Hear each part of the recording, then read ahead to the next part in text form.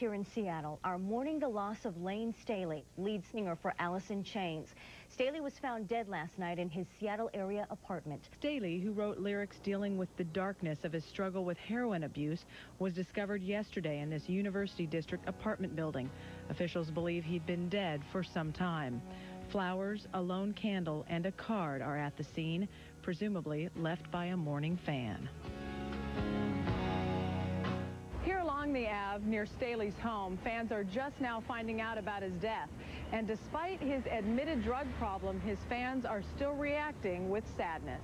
That's terrible. It's just really shocking. He was so talented. Oh my gosh.